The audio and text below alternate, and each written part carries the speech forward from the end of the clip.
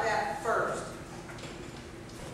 All right, tonight we're going to be talking about familiar spirits, generational curses. We're going to be talking about mediums, psychics, wizards, things like that that the Bible talks about. If we don't finish up tonight, we're going to continue it on next week because I want to make sure we cover the story about King Saul when he went to the witch of Endor seeking wisdom. And the reason why I pulled it out is because it was brought up to me about, well, if we're not supposed to be seeking the counsel of wizards or psychics or mediums, you know, how was it that King Saul himself? And I thought, you know what, that's going to be a very good, that'll be a good example, a good illustration, one that we can talk about tonight. Maybe some of you have read it and kind of wondered about it. So we want to make sure we get that covered, and then hopefully we can get into some of the recognizing the curses and so forth. All right. 1 Samuel 28, that's what we're going to start out with. I know it's quite a few verses, but bear with me.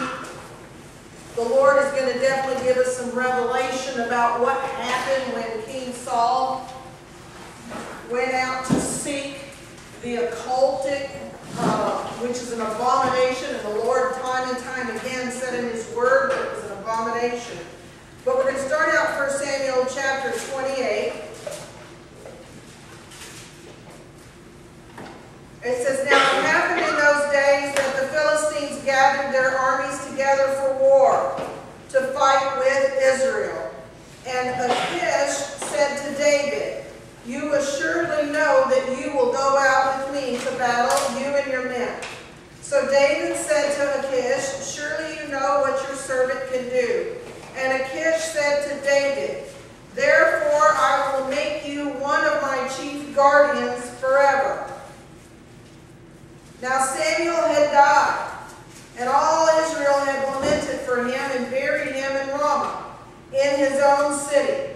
And Saul had put the mediums and the spiritists, which is another word for familiar spirits, out of the land." Now it's really important. Saul put them out of the land. He made a decree. They were to not be on the land that God had given them. That's very important because it's going to, you know, fall into place here as we go along. Then the Philistines gathered together and came and encamped at Shunem. So Saul gathered all Israel together, and they encamped at Gilboa. When Saul saw the army of the Philistines, he was afraid, and his heart trembled greatly. And when Saul inquired of the Lord did not answer him, neither by dreams or by Urim or by the prophets. And what Urim is when they would kind of cast lots, seeking God's answer. Number 7, then Saul said to his servants, "Find me a woman who is a medium, that I may go to her and inquire of her." And his servants said to him, "In fact, there is a woman who is a medium at Endor." Now remember, Saul had already cast them out, thinking, I would assume, this is my commentary, that he was trying to appease the Lord because he had displeased him. He had disobeyed him time and time again. So when King Saul made them all leave out of the land, you know, that was the decree, and they left. But then what does he do? He doesn't wait to get an answer. He didn't hear from the Lord, so he took matter in his own hands. And how many times have you and I in our life, spiritual walk with the Lord, have asked the Lord of something and He didn't answer us right away? We get impatient, and next thing we know, we start listening to the voice of the enemy. We try to get ahead. We get impatient. Look what happened with Sarah. She got impatient when God had already given a word. All right, where were we here? Okay, verse 8. So Saul disguised himself, put on other clothes, and he went, and 2 men with him, and they came to the woman by night, and he said, "Please conduct a seance for me, and bring up for me the one I shall name to you." What did Saul do? He disguised himself and put on other clothes. He had royal robes that he wore as the king of Israel, but he took them off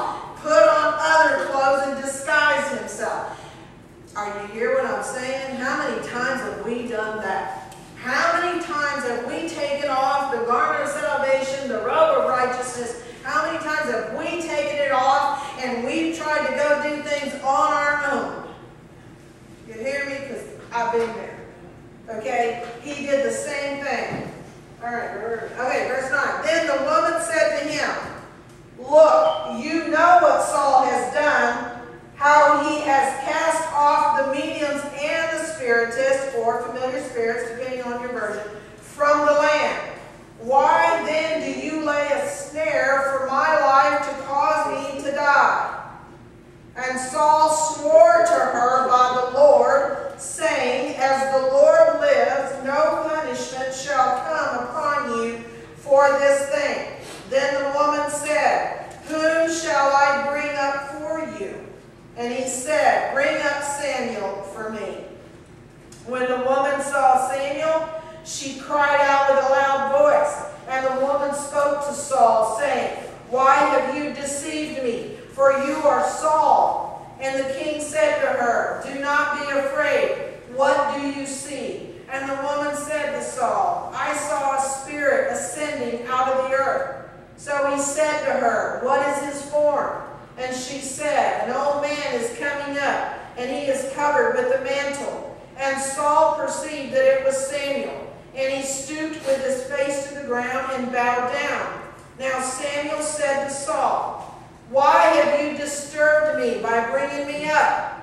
And Saul answered, I am deeply distressed, for the Philistines make war against me, and God has departed from me and does not answer me anymore, neither by prophets nor by dreams. Therefore I have called you, that you may reveal to me what I shall do. Then Samuel said, so why do you ask me, seeing the Lord has departed from you and has become your enemy? And the Lord has done for himself as he spoke by me. For the Lord has torn the kingdom out of your hand and given it to your neighbor David. Because you did not obey the voice of the Lord, now execute his fierce wrath upon Amalek. Therefore the Lord has done this thing to you this day. Moreover, the Lord will also deliver Israel with you into the hand of the Philistines. And tomorrow you and your sons will be with me. The Lord will also deliver the army of Israel into the hand of the Philistines. Immediately Saul fell full length on the ground and was dreadfully afraid because of the words of Samuel. And there was no strength in him, for he had eaten no food all day and all night. And the woman came to Saul and saw that he was severely troubled and said to him, look, your maidservant has obeyed your voice, and I have put my life in my hands and heeded the words which you spoke to me. Now therefore please heed also to the voice of your maidservant, and let me set a piece of bread before you, and eat, that you may have strength when you go on your way. But he refused and said, I will not eat. So his servants, together with the woman, urged him, and he heeded their voice. Then he arose from the ground and sat on the bed. Now the woman had a fatted calf in the house, and she hastened to kill it. She took flour, kneaded it, and baked unleavened bread from it. Was that tell you, he was there a long time, wasn't he? A long time. So she brought it before Saul and his servants, and they ate, and then they rose and went away that night. All right. I want to cover some scriptures here real quickly, and then we're going to talk about it a little bit. Okay, Deuteronomy 18, verses 9 through 14. I think that's on your list. I want to cover these first because I want to set the stage where the Lord had already told them, and I mean them, the children of Israel, that it was an abomination to seek after the occult, the dark, the demonic realm. It was an abomination. And so King Saul was very well aware of this. And in Deuteronomy 18, 9 through 14, it states, when you come into the land which the Lord your God is giving you, you shall not learn to follow the abominations of those nations. There shall not be found among you anyone who makes his son or his daughter pass through the fire, or one one who practices witchcraft, or a soothsayer, or one who interprets omens, or a sorcerer, or one who conjures spells, or a medium, or a spiritist, or one who calls up the dead. For all who do these things are an abomination to the Lord. And because of these abominations, the Lord your God drives them out from before you. You shall be blameless before the Lord your God, for these nations which you will dispossess listened to soothsayers and diviners, but as for you, the Lord your God has not appointed such for you. Now, he lays it out very clear. He said, I've given you this land, but I have not given you this land for you to do what those people that lived in that land did. And that was, in this case, to seek the occult. Is that happening, though, today? Very much so. But Satan has to be a little bit more subtle. He's got to be a little bit more subtle. Yes, there's a lot of people that call the psychic line. Yes, there's a lot of people that go to these psychics, the palm readers, the tarot card readers, and things like that, seeking what they think is truth or a word from the Lord, but it's the word from the, demonic realm. But how else is the enemy deceiving us in today's time with what we just read? Anybody know? Abortion.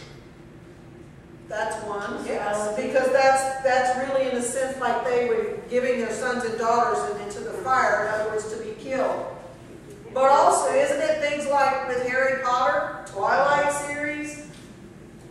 Okay, don't shout me down if I'm preaching it here. Oh, Pokemon, let's get real. Anything that is showing demonic power, where they are demonstrating demonic power and forces, you have got to take a step back from. That's how, TV and internet all that. How many of you have flipped channels recently, and what do you see? The Walking Dead, this and that, that is demonstrating the demonic realm, the darkness, the powers and the principalities. I bet if we were to put that side by side on how many of shows now are giving glory to the demonic realm versus how many channels are out there giving glory to God. Okay, so the Lord already said back in Deuteronomy to the children of Israel, do not do these things. Okay? Alright, the next one, Deuteronomy 5, 8 through 10. It's another declaration of the Word of God when the Lord was speaking to them. And it says, you shall not make for yourself a carved image, any likeness of anything that is in heaven above, or that is in the earth beneath, or that is in the water under the earth. You shall not bow down to them, nor serve them. Now, I'm going to stop right there because you're thinking any likeness of anything that is in heaven above. Okay, you may not like this, but I'm going to tell you, I don't do statues of angels either. Now, I'm not telling you you're sinning because you have angels. I have an angel little thing that's in my house. What I'm saying is there's people that have statues of angels and they do it. Why? Because they think it's protecting their home. That's what I'm talking about, where it's more than just having a cute little angel. I'm not talking about like if you have a little angel at Christmas time on your mantle. I'm talking about where people actually have angels in their houses because they feel like it's protection. That's really what I'm talking about. All right. For I, the Lord your God, am a jealous God, visiting the iniquity of the fathers upon the children to the third and fourth generations of those who hate me, but showing mercy to thousands to those who love me and keep my commandments. Which generation do you want to be a part of? For your children's sake, for your grandchildren's sake. I want to be a part of the one that says, to those who love me and keep my commandments, I'm going to show mercy to 1,000 generations. But to those He said, who hates me, I'm going to visit the iniquity of the fathers upon the children to the third and fourth generations. Now, a lot of people say, well, I don't hate God. But you can take a lot of things from that. If we're disobedient, if we're rebelling against God, isn't that the same? Right? Okay. Can I say something here? Okay, go ahead. Seeing the other scripture you were reading from 1 Samuel, Oh, okay. I definitely clearly saw why that is such an abomination to God, to deal in sorcery, witchcraft, and all that. Because you're making choices to seek power, supernatural power, and it's not of God. And right here in Deuteronomy 5 it says, for I, the Lord your God, am a jealous God. He's jealous because you're seeking power somewhere else besides Him, where He has all the power to give you that you want. Amen. All right, these next two right here, Leviticus 19, Leviticus 20. Okay? Those two right there, what does the Lord say? Leviticus 19:31. Do not turn to mediums or spiritualists. Do not seek them out to be defiled by them. I am the Lord your God. Very, very plain, very direct. Chapter 20, verse 6. As for the person who turns to mediums and to spiritualists to play the harlot after them, I will also set my face against that person and will cut him off from among his people. And that's exactly what happened with King Saul. Listen to this one. Well, I tell you what, let me go back here. Let's talk about King Saul for a minute. He put the occultic out of the land. So no one was to have anything to do with them. And this came from the king on down. But King Saul himself, here he was, battle's about to come. The Lord had already turned his back on him because of his disobedience, because of his rebellion. He wasn't hearing from the Lord. So he seeks the principalities and powers. He takes back what he had declared, that there would be no occultism in his land, and yet he himself ran to it. Okay? What's the point on that? And when I'm saying to you, I'm also talking about myself because I've been there and done that. How many of us have done that? We've come to the Lord, and maybe we backslid. Guilty. So, I'm in a situation, I'm desperate, and I'm not hearing from the Lord. Why? Because I'm not walking with Him. I'm not obeying Him. I'm not living my life right, and yet all of a sudden now, there's this disaster going on in my life, and I'm all of a sudden now crying out to the Lord. He's not answering me. So guess what I did? I went deeper into the world to get my answers, to get what I needed, because I wasn't getting it from God. Well, whose fault is that? It's not God's, right? It was mine. Okay? This happened in my life. But Saul, then, like I said earlier, what does he do? He strips himself of the royalty, sets it aside, and then put on the worldly. Okay? I did that because I had the garment of salvation and the robe of righteousness. And when I turned my back on God, I took it off.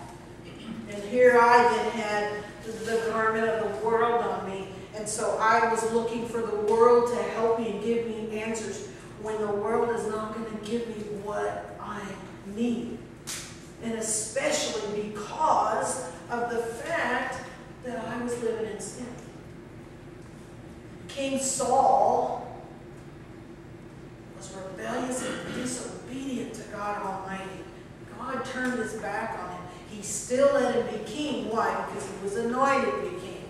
But he didn't have the anointing of the Spirit upon him like he did before. Actually, there was a tormenting spirit that tormented Saul.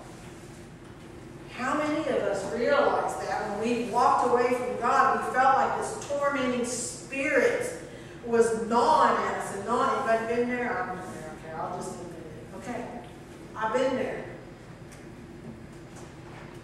Saul then says, find me this medium, find me this one with a familiar spirit. We talked about familiar spirits last week, and what are they? They are spirits that know everything about you and your family. They come from generation to generation, and they're all occulted.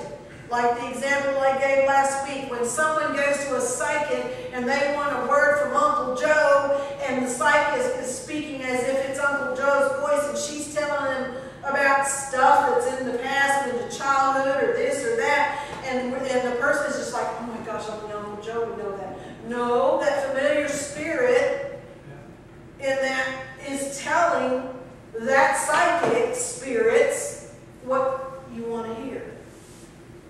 Those are familiar spirits. Where they're familiar with you, they work together hand in hand. Alright, so now Saul is there. He's asking her, I want you to conjure up the spirit of Samuel. He didn't tell her it was Samuel the prophet. He just said Samuel. Now, here's the big debate. A lot of people say, how could a witch or a medium conjure up a prophet of the Lord? How could she do that? I'm here to tell you she can't. She couldn't. It was only by God allowing that to happen. Because during that time, that was before the cross, you know, that was the time where it talks about paradise, and there was that gulf. Remember when Lazarus went down into the gulf and he saw Abraham's bosom, and he was up there, and then here was, you know, the rich man down here. At the time before the cross, there was that gulf that separated those that were in Abraham's bosom and those that were here in what we would just call Hades or Sheol.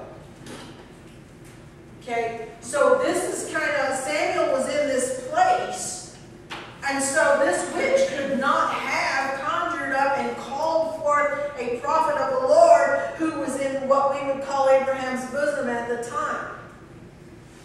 But because of the spirits in her, their spirit beings, they're able to see in like the spirit realm.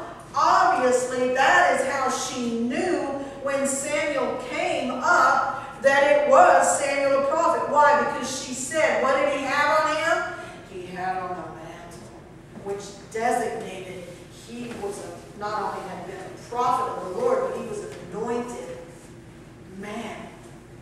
And she recognized it, what? Immediately. Why am I saying that? To say this.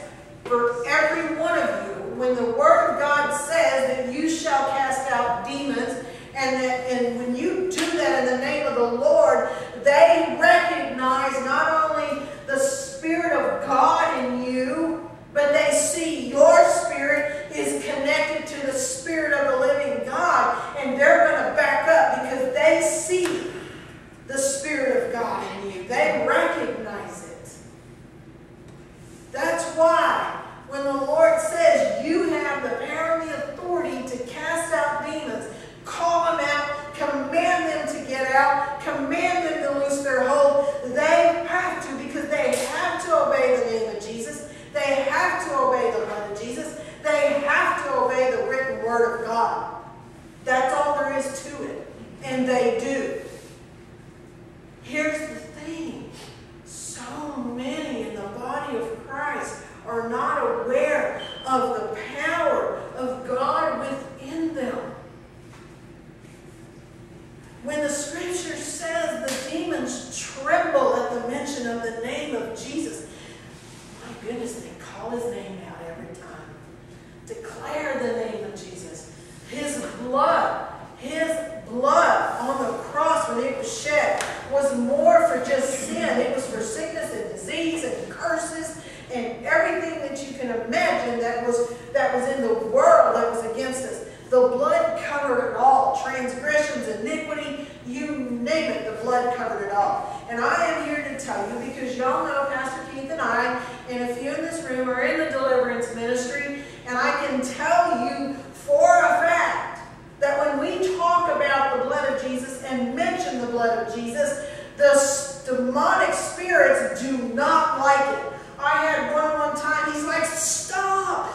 You know, the person was going, stop, stop, stop. And I just kept going, oh, the precious blood of Jesus. Oh, the blood of Jesus. Oh, the blood that flowed from Emmanuel's veins. Oh, the blood of Jesus that brought victory on the cross. And they're like, stop! And next thing you know, they were gone. They lifted off of that person. I am here to tell you, the blood of Jesus is powerful. But you know what? Satan has talked the church out of even talking about it in the churches anymore. That's right. No, don't talk about the blood of Jesus. That makes people uncomfortable. He knows the power of the blood more than the Christians do, and we got to change that. He knows the power of it. He knows the power of the name of Jesus. And he knows how powerful the Word of God is. The Word of God cuts into pieces the demonic realm. Cuts into pieces. Okay. All right. All right, let's go. So, why then did Samuel, because what did Samuel tell him? Remember, he said, guess what? You and your sons are going to be with me. In other words, I'm just declaring your death sentence. Samuel told King Saul, you're going to die. How could Samuel even make that statement? Because the Word of God said, anyone who seeks a medium or spiritist or a sorcerer or a psychic or all soothsayer, all that, the Old Testament says, you're going to die. Now, thank God for the cross, right? Yes. But you know what now, though? If we see the demonic and the occultic, they could kill our bodies, but they could try to kill us and destroy us spiritually. That's what they really want to do. But the blood of Jesus and the cross of Jesus, though, and the grace of Jesus covers us. Amen? So then, how could that have happened to Saul? 1 Chronicles 10, 13, 14 says, so Saul died. How and why? For his trespass, which he committed against the Lord, because of the word of the Lord, which he did not keep, and also because he asked counsel of a medium, making inquiry of it, and did not inquire of the Lord. Therefore he killed him and turned the kingdom to David, the son of Jesse. Now here's a question. If there's a person who's not a Christian, who's not a believer in Jesus, and they go out and seek a medium, do you think that pertains to them? Yes. You think that pertains to them? Yep, it does. Why?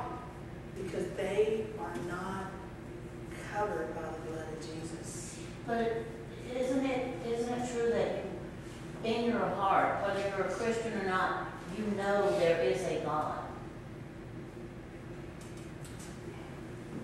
I can't answer that. I don't know. I mean, I believe that God imparts into every human being a desire to worship someone, something. And those that choose to worship God are going to do that. And that's why so many of the people in the world worship something else, whether it's money or celebrities or fame or rock stars or whatever. They want to worship something. And I believe God instills that in every human being do want to worship someone. But and if you're asking me, I'm telling you, I don't think every person might necessarily have that desire towards God. A God maybe, but not necessarily towards the God. And I don't know if I'm answering this question, but I think that's why the free will and all that. But I do think God pulls at every person to desire to worship and fellowship, if that makes sense. Right. Right? Yeah. And that's where you trust God's mercy, that God's going to send the laborers, you know. Because God has that, you know. Sure. Because what is the word? God's going to work all that out. No, we don't. Because God's a God of mercy. I don't mean to say, you know, predicting what heaven and hell. I just know that through their course of like God somehow. Right. Because I just from reading and praying and stuff. Right. And what she was talking about was maybe like a tribe or something in Africa who hasn't heard about it. Here's the thing that I hold on to. What's the scripture says? That the Lord's not going to come until what? Everyone has heard the word. And I believe, and you know they have done translations in so many languages now. They've even done them into these jungles in the Amazon. They've translated, you know, languages into the people of the rainforest or whatever. But the scripture says that until everyone is heard. So, you know, and that's a debatable thing there that we could talk about, but I want, if it's okay, I'm going to move on here. All right. So, Saul, here's the understanding I want to make sure everybody had. Saul died, and actually his sons died in the battle. And the thing about it is what the scripture said, he died for his trespass which he committed against the Lord, because he didn't keep the word of the Lord, and because he asked counsel of a medium in making inquiry of it. Okay? What is that saying for you and I? If we were to even take that and say, okay, Lord, how can I apply that to my life today? Well, I would definitely want to make sure I stay committed to the Lord. I want to make sure that I keep the word of the Lord, and I want to make sure I do not involve myself in anything occultic. Okay? I mean, I think we have a good understanding of that. But he was killed because of what the Word of God said when he did. Okay? All right. I want to move over quickly because I want to go into the handouts that you have there. And if anybody has, you know, any questions at all later on, we can talk about the thing with Santa Saul. Oh, real quickly. I looked up Daryl, help me here. But I looked up medium and spiritist, what the Hebrew word was. And the Hebrew word for a medium or a spiritist or spiritualist is, and it's pronounced all, it's O-W-B, that's the Hebrew word for it. So I was like, Lord, help me here. And so it took me to these three letters that make up, one of them being Bet, which house, body, what's within, what's inside. Vav, connect, join. Aleph, Aleph. We all know when we think about that, we automatically think about the eternal God, God Almighty, because He's the what? The Alpha and the Omega and the Aleph.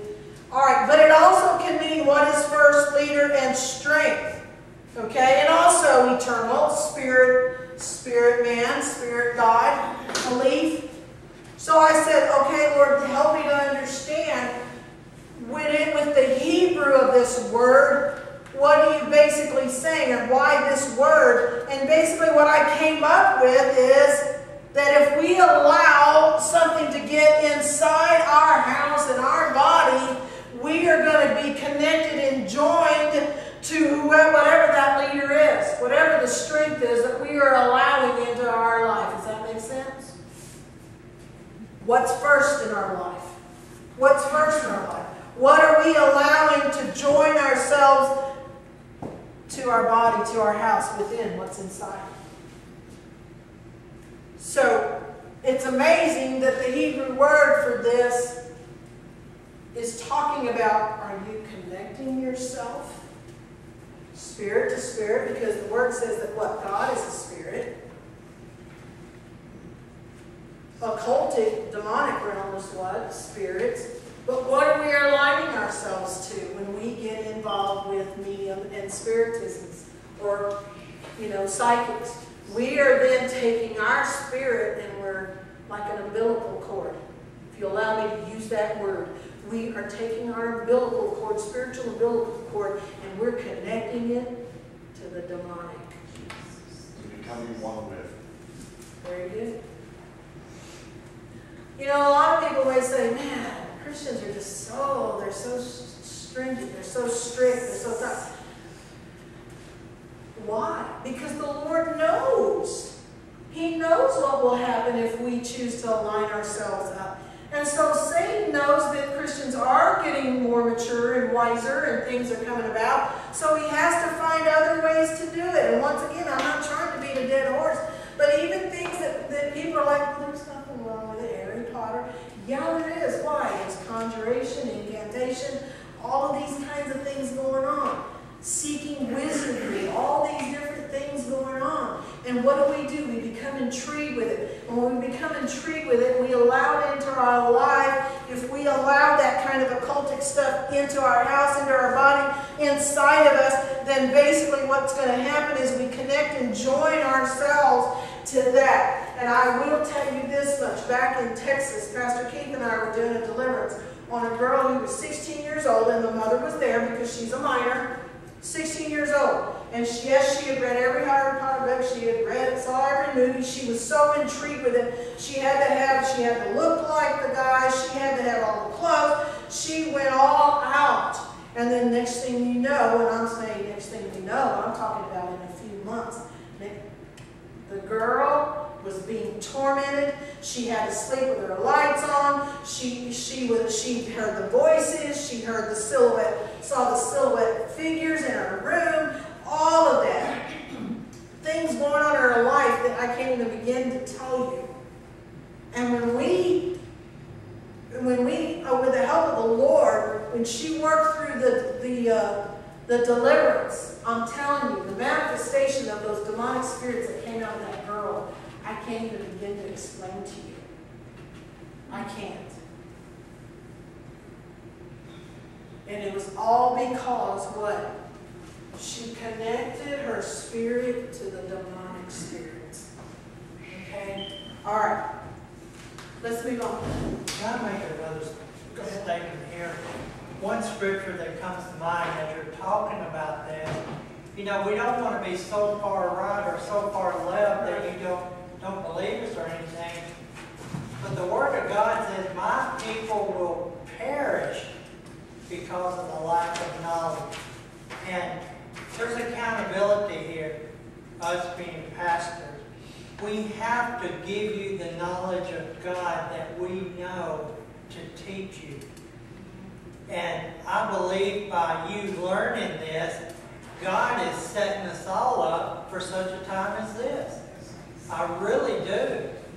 I mean, just this week, Chris and I read an article about this pastor, chaplain speaking in Washington, D.C. It was spiritual warfare. He was breaking the curses over America. Yes, right. You can go to Elijah List, for those of you that read Elijah List. It's an amazing website, but it gets the word, it's the prophetic words. But on the ElijahList.com, he was the chaplain of the congressional group.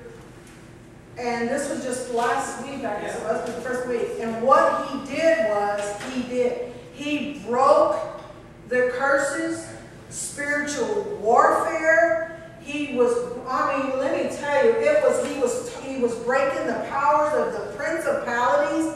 And this is in the Congress. And this man was praying that. There's some significance there. I don't know about you, but ever since we even started, when the Lord told Pastor Keith and I to do the spiritual warfare teaching, all of a sudden, I don't know about you, but do you start hearing it? You start reading about it. People are talking about it. You hear a pastor over here preaching about it. You see another article about it. And then when I saw that, we were like, oh my goodness. God is about ready to pour out His Spirit, pour out His anointing, pour out His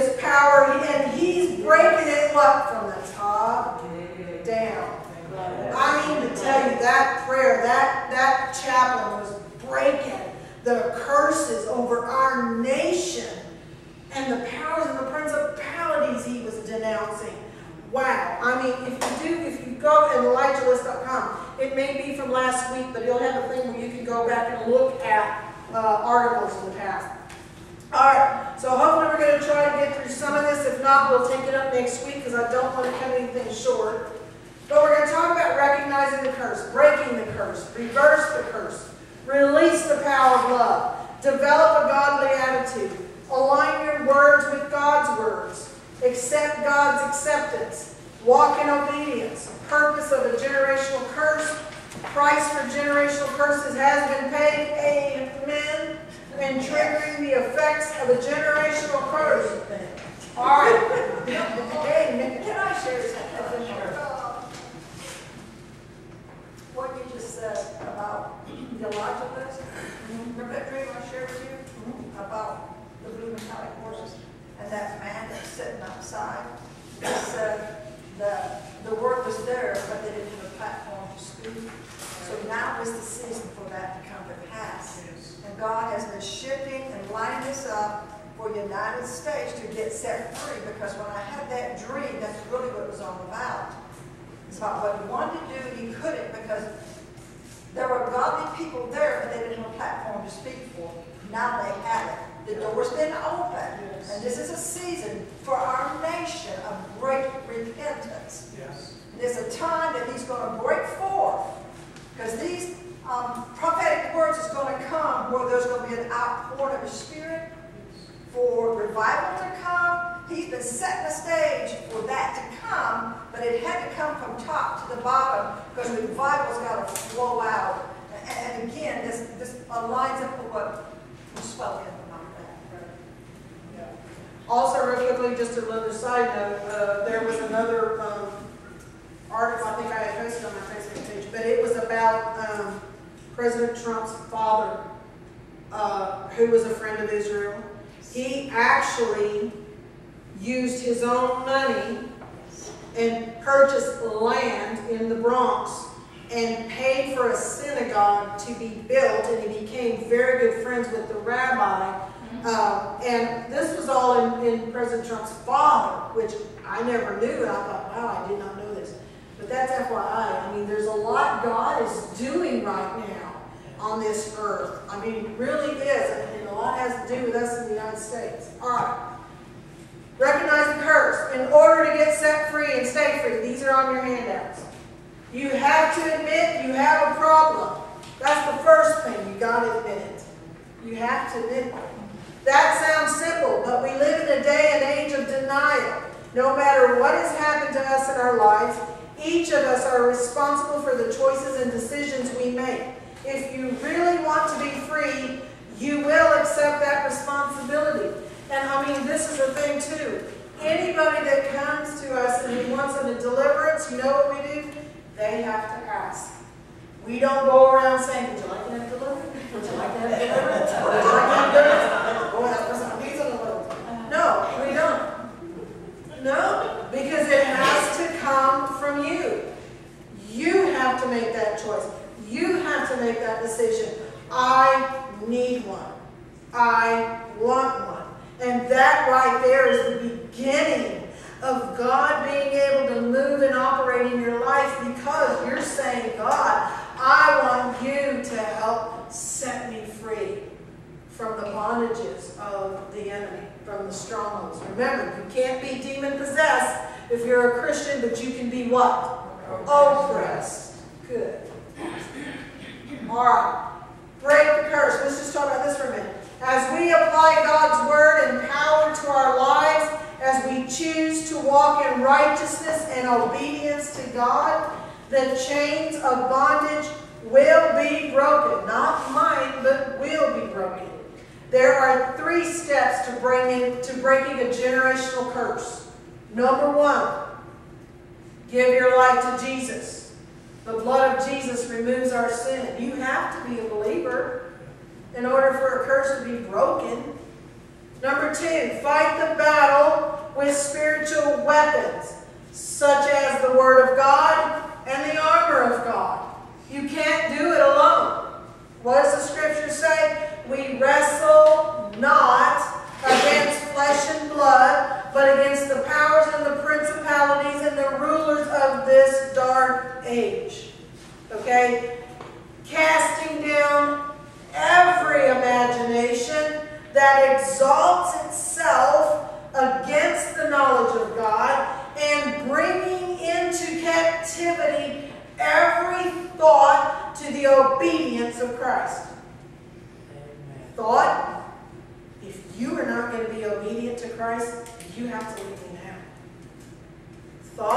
Here comes the thoughts the enemy throws at you.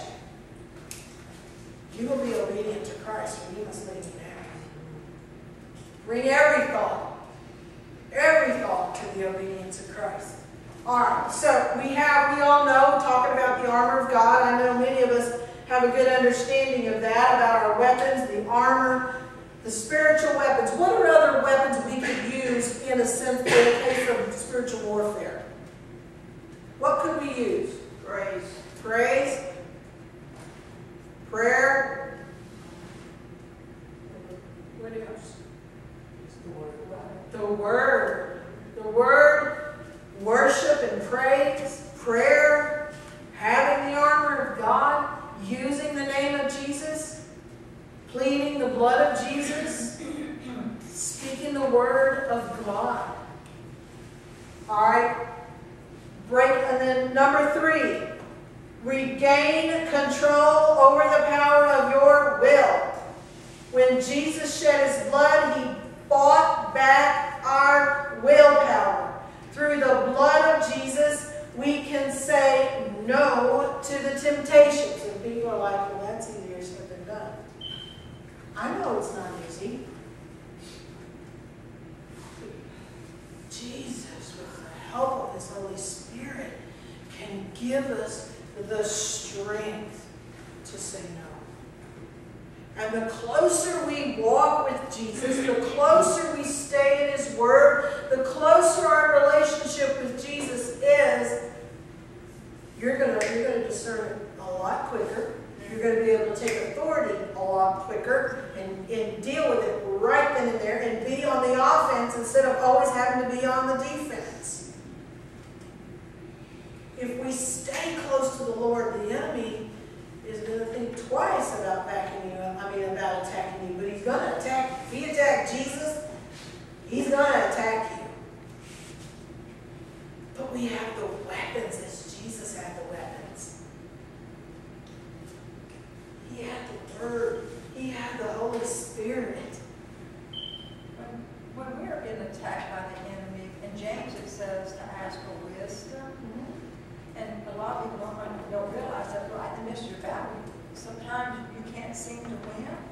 But ask the Lord for wisdom on how to fight this fight. Sure. And I cannot tell you the times in my life over and over in my sleep will give me a word in my sleep. Because I'm fighting a battle, fasting, praying, reading, doing all I know to do, and it just seems like I'm not getting anywhere. But when you ask the Lord for the wisdom is the wisdom that comes from God, is the wisdom and affairs of this life on how to live, how to walk, how to be a species of being in Christ. But you need that wisdom because you're going to confront the enemy, and you don't always know how to say and what to do. The enemy's always in someone else, by the way. So you have to, because our warfare is not flesh and blood, it's the spirit behind them, and you need to have that wisdom how to confront that. Wisdom is extremely important, and that's why over and over and over again, and God in his word says to what? Ask for wisdom. Ask for wisdom. Ask for wisdom. Because we need that. When we're confronted with a situation or a battle before us, we do. But I will tell you one thing I also do is when I am going through a battle or a circumstance or situation in my life, I do ask the Lord for his wisdom. Holy Spirit, tell me what I need to do. Tell me the strategies.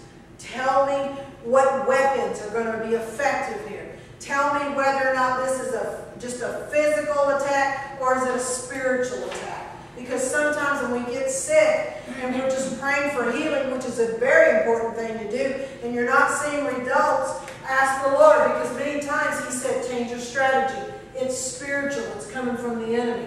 It's not a physical thing. It's a spiritual thing. And then when I change my strategy, then I've seen, some results. But anytime I'm going through something, one of the things I ask the Lord is I say, Lord, what can I learn from this? How can I grow from this? What can I take from what I am going through or what I just went through and make me stronger as a soldier in the army of the Lord for the next battle that's to come? How can I learn from this, Lord? What can you teach me? What can you show me that would make me a better soldier? okay? Because we're soldiers.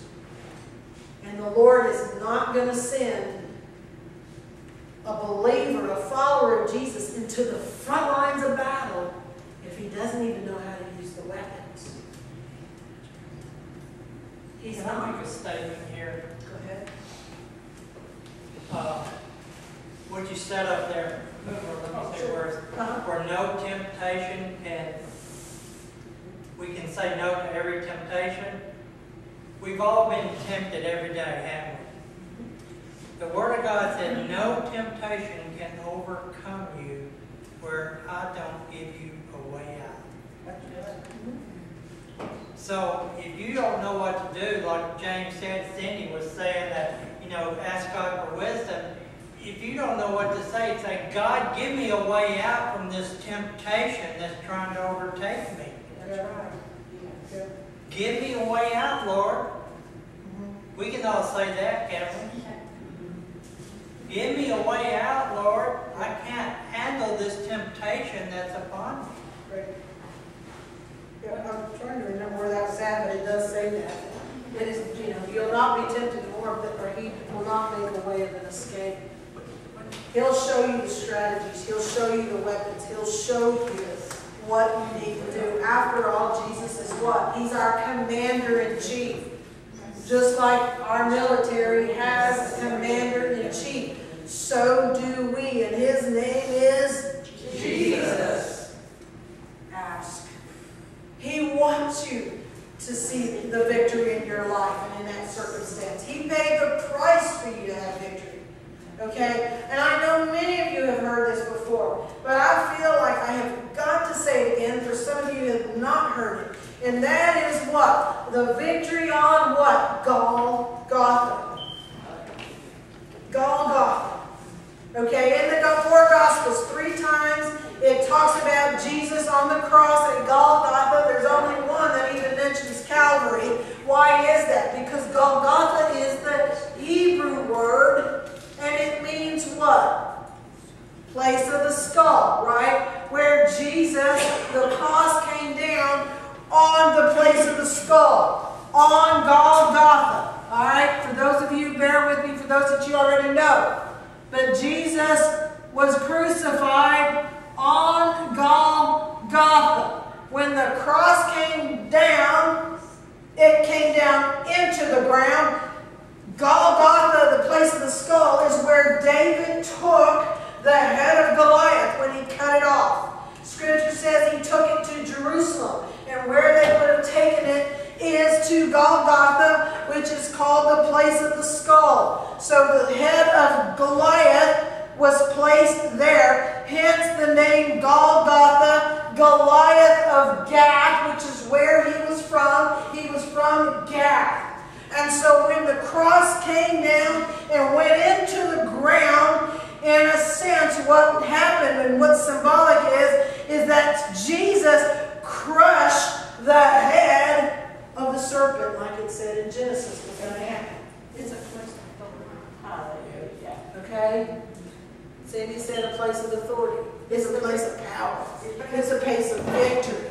Because Golgotha, the head of the serpent, was here. And when the blood was spilled and was shed down, Jesus, and it went down and hit the ground. It hit what? The dust of the ground. And what was man made out of? The dust of the ground. The blood went and hit the ground, the dust of the ground, to cover mankind, but also to crush the head of the serpent. Goliath is symbolic of the serpent, the enemy, and Jesus crushed it. Why? So that you and I can have victory. Victory after victory after victory through the cross in our lives. And it's for what? Not only against sin, sickness, disease, the curses, the shame, the guilt, all of that, but victory over our enemy because Jesus crushed him. He crushed him. You've got to get that in your spirit. Jesus crushed the head of the enemy. Therefore, when Satan is coming at you, you give it all you got because you have the power of the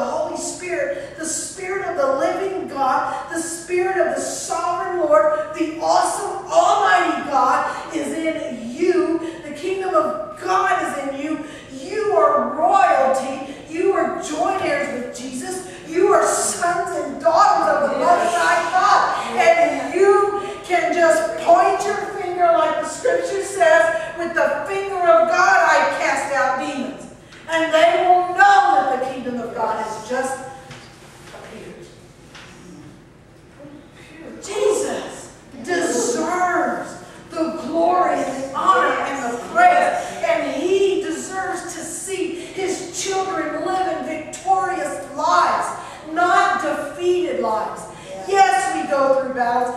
Yes, sometimes we get knocked down. But my goodness, let's get back up. Let's get back up and continue walking forward with the blood of Jesus, the name of Jesus, and the Word of God. And continue to crush the head of a serpent who's trying to destroy your life or your children's life. Don't let him. Satan doesn't deserve it. And we give him too much credit. I don't even like to say, oh, Satan's beating me up. Oh, Satan's having a field day with me today. Why do I want to give him glory? Hey, I may be having a bad day, but I want to choose to say, oh, but Jesus has got this. I got his word. I got his blood. I got his name.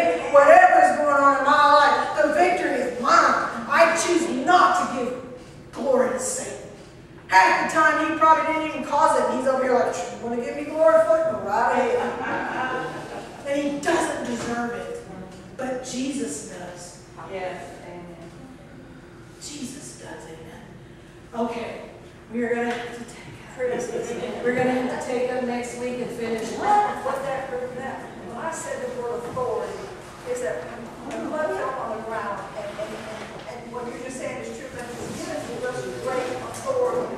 When he killed out Satan, he took from Satan's power and given to us now an authority that we didn't have before like we do now. And that blood of Jesus means authority.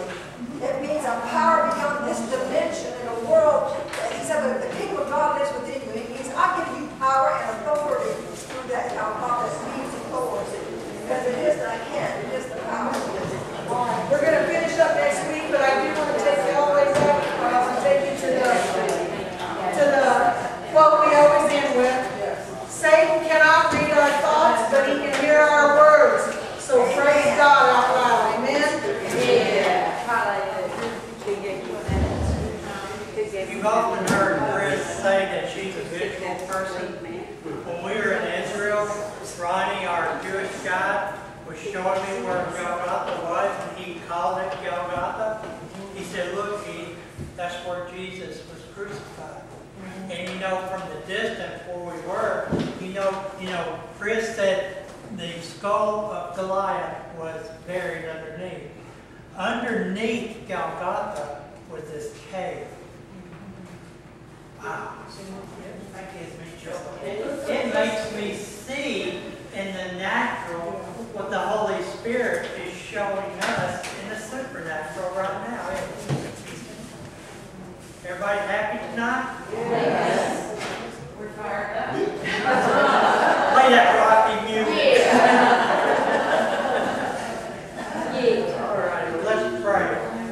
Father, in the name of Jesus, we take your word with authority. Yes. We know who we are in Christ.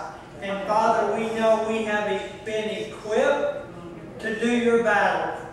And Father, by the power and the authority of your word, we ask for a manifestation of the Holy Spirit in our lives so we can go out that door and we can cast out demons, we can speak a word of love to someone. Whatever it is you want us to say, Holy Spirit, empower us with that ability to be able to discern what to say, what to do at your beck and call. In Jesus' name I pray. Amen. Amen.